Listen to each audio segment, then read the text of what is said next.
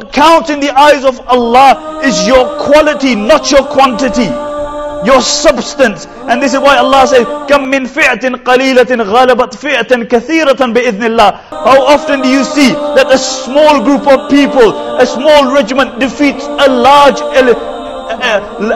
regiment? Why? With the help of Allah subhanahu wa ta'ala. With the help of Allah subhanahu wa ta'ala. In the time of Khalid bin Walid, in the battle of Yarmouk, this was the ultimate battle.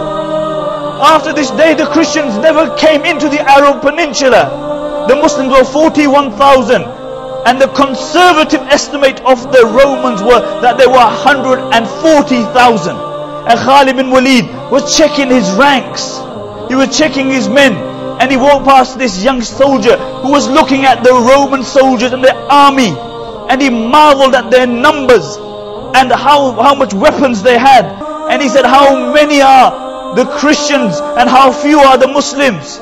And Khalid bin Walid radiallahu anhu said, don't say that, for say how many are the Muslims and how few are the Romans and the Christians, because weakness comes from being forsaken by Allah subhanahu wa ta'ala. Weakness comes from being forsaken by Allah. If you lose Allah, you lose everything.